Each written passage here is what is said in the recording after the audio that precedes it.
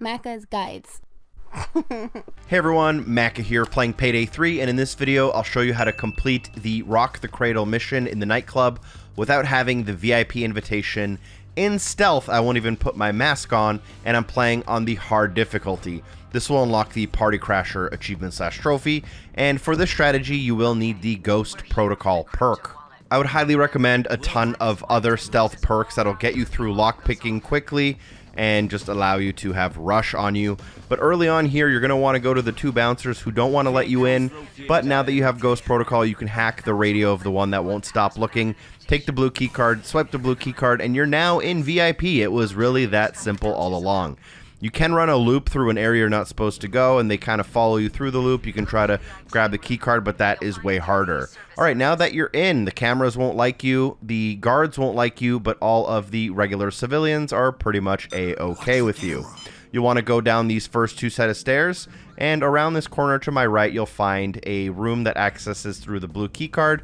Here you'll find a whole bunch of fuse boxes. Remember where this is for later, and we can head on through a grate, which will allow us to get across. If this isn't here or your randomized run, it's a little different. Feel free to just go along the downstairs. Our goal here is to get to this door in the far right corner. Make sure you do not take fall damage dropping off of the upper catwalk, as this will force you to put your mask on. Once you get through this door, watch out. There can be a camera, which is a little tricky. But our goal is to get into this kind of side room here, and the reason we need this is because to get to the IT room, which is our goal, we need the red key card, which always spawns in the room ahead. So once the coast is clear, head into the accountant's office, and you'll locate the red key card. It can spawn in one of two locations. When you enter the door, feel free to lock the door behind you, but look on the cabinet next to the coffee machine, and if it's not there, it'll be in the safe, which you will need to crack. I will save you the cracking, and you can just see me loot it. Inside, grab the red key card. We can now head over to the IT room because we can finally gain access. You can get super lucky here and have the IT room spawn basically directly under you, which just means you have to go through the grate in the staircase and go inside and come back out.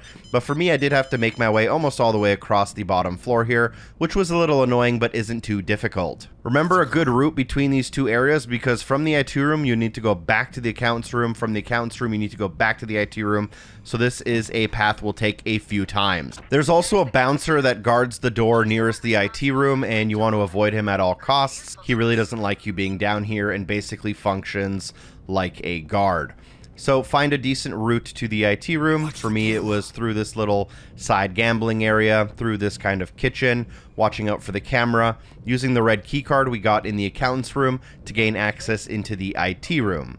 Now, once we're in the IT room, we're looking for a very specific piece of information. First of all, it will set off our next objective, but what we're looking for is the information on the whiteboard. For me, it is C250 and green. This is the switch I need to turn off the electricity to the IT room. And now if you get caught, you can restart the heist from the pause menu, and you will know this information. So you can skip basically all of the steps we've done, and all you have to do is go into the circuit breaker room that I mentioned earlier, near the bottom of the two first steps we took to get into VIP. Getting there from the IT room can be a little bit difficult, but typically you want to just sneak backwards from where we came. You won't be able to use the upstairs catwalk, but just watch out for the cameras, and the guards do wander a little bit, but if you head up the stairs, you should be able to find that exit you took earlier with the blue key card and all the panels directly in front of you.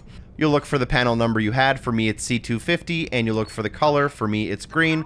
Pull that lever to shut down the electricity in the IT room, and now navigate back towards the accountant's room, taking the same catwalk we took earlier, making sure not to take fall damage yet again. Now, this should be pretty obvious, but if you're playing in co-op, you can split up these tasks. Have one person permanently parked in the accountant's office, one person permanently parked in the IT room, and it makes going back and forth non-existent. You'll save a lot of time.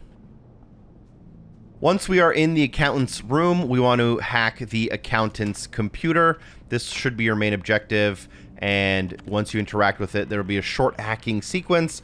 And then once you hack it, you can interact with it. This will cut the power to the IT room, which will open up the door to the crypto server that we needed and the whole point of this objective. If it wasn't obvious, you do need to stay in stealth, both to get the achievement and for the crypto server mission objective to stay active. So that's why I don't even have my mask on, because there's so many civilians. But after I do hack that computer, I want to go back to the IT room, preferably using the same route I used before, because I know that it's safe now. Now, in my gameplay, my guards are searching, so they're pretty unpredictable in terms of where they are. If you didn't do any funky stuff on camera or raise any suspicions, this should be a lot easier for you. But go into the IT room now that you have the power cut off and the computer hacked, and you should be able to just walk up to the server and pick up that objective. There are still a couple of steps left, but I think the hardest part is over, especially if you've memorized your switchbox code. At this point, if you are playing in co-op or with a group, everyone can start getting ready to meet at the escape while remaining in stealth. Now secure the crypto wallet. We're basically going to want to take the route back towards the accountant's office. We need to drop off the crypto wallet here.